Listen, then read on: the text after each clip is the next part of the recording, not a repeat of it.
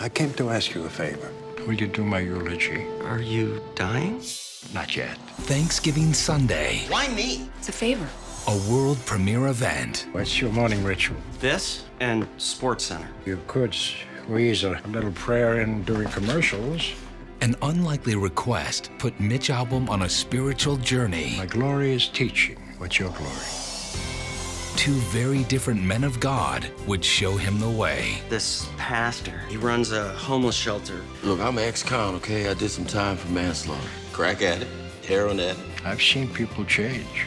It can be inspiring. If you just believe. You weren't even active in your own religion. Now you're double dipping. Thought I was gonna be murdered in the street. I made a deal with God. You ever been in a synagogue? Once. For what? We were robbing it. I believe that God put me here for a reason. Are you still helping those poor souls in Detroit?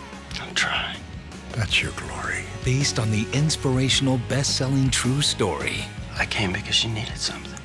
I kept coming because I needed something. If you just believe.